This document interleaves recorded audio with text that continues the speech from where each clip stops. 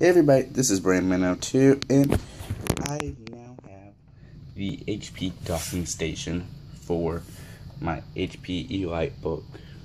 And well, I do not have the display port to HDMI dongle yet, but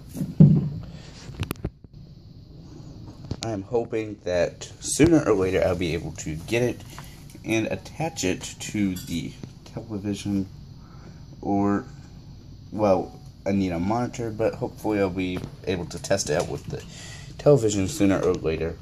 As soon as I get one or two display port to HDMI adapters or dongles or whatever. And I do have the power source for it, and I do have this is a separate charger than the one I normally use to plug up my EliteBook. But yeah.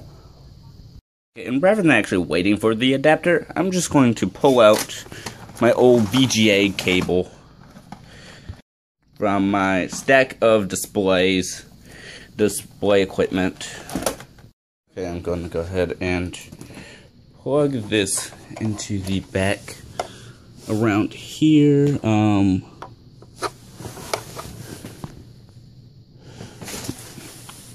Which is back here.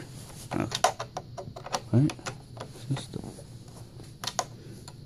And it is actually right here. Ooh. Looks really nice. Now that I have the have this up, I'm going to go ahead and open up my EliteBook. But first, hook up the VGA cable. Okay, so now that I have the VGA cable, I'm just going to wrap it around here and hook it up.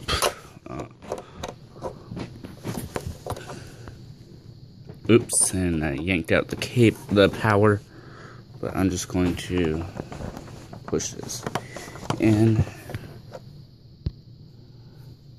and now put the power back in.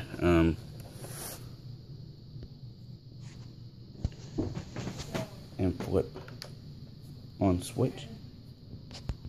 Okay, it is now on.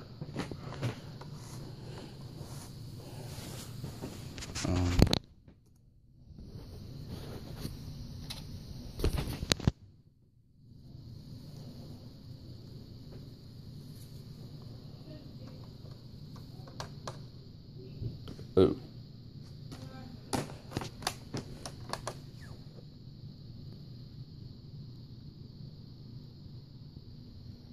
Let me see if that's doing anything. Ah. Yes. Uh-oh. Okay, so I realized that I need to have the lid down, but if you look over here, I have my full everything. Oh, there's my icons. But everything's hooked up properly, in relation to the computer, and I did realize that it does not turn on and off the dock, it turns on and off the computer, so do not hit this while you're trying to turn on the computer. Thank you all for watching this video, and have a wonderful day.